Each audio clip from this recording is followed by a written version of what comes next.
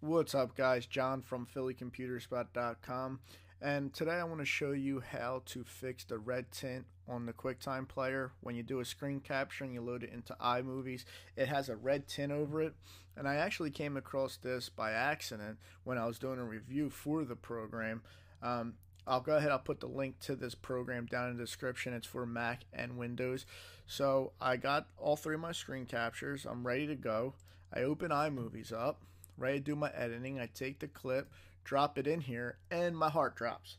There is a red tint over my screen recording program. I googled what this was. They said that you could open the video, export it.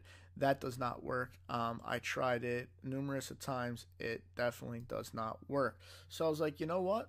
I have this new video converter software. Let me try this out. And like I said, I honestly came across it accidentally. So I already did it. Let me go pull up a new folder here. Go into user, go into there, go into movies, Mac videos. All right, this is the one. I converted this into this, dropped this in there, and voila, it cleared the red tint. So let me show you how I did this. So I'll close this down. I'll bring up the video converter. This is how it opens. You just click, this is what you want to do, add a video. I like to just drag it in, it's easier. So I already did the introduction. What I'll do is I'll drag the basics into here. This is the second video capture I did. I'm just going to do a regular, let's see, we'll go to the Mac MP4 video. We'll click done. It's going to load it in here. We'll run it. This is going to take about 2 to 3 minutes to convert it because it's copying the video. What I'm going to do in the meantime while that's happening is I'll do some editing. This way you can see what I'm doing here. So this is the intro.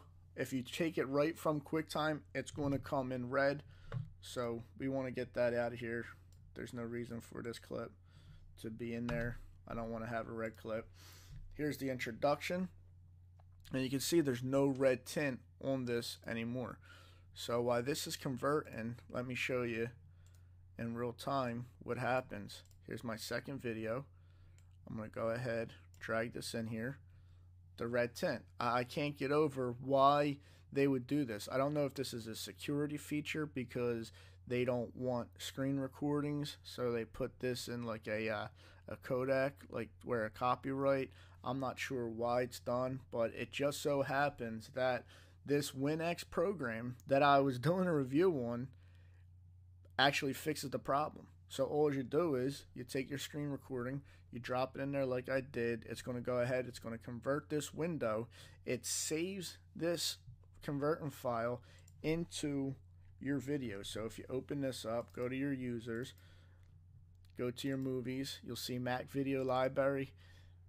So this video that was from QuickTime is going to convert in the software, put it in this folder, take this one, drop it into iTunes, and you could see it fixes the red tint problem. So just another bonus to the software.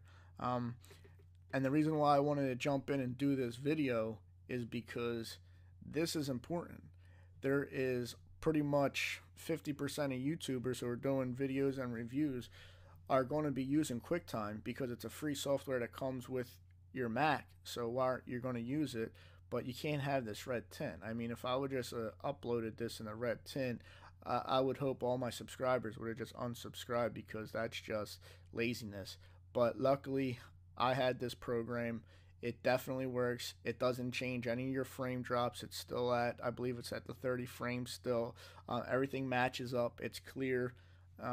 So definitely, if you're having that red tint problem, download this WinX program, drop your screen record into this program, convert it into an MP4 format, and then drop it into iTunes, and it will take away your red tint. Alright guys, so I hope this helps you out. It sure as hell helped me out, and I hope you enjoyed this video. Please like, share, and subscribe to my channel, and I'll see you in the next video. Thank you.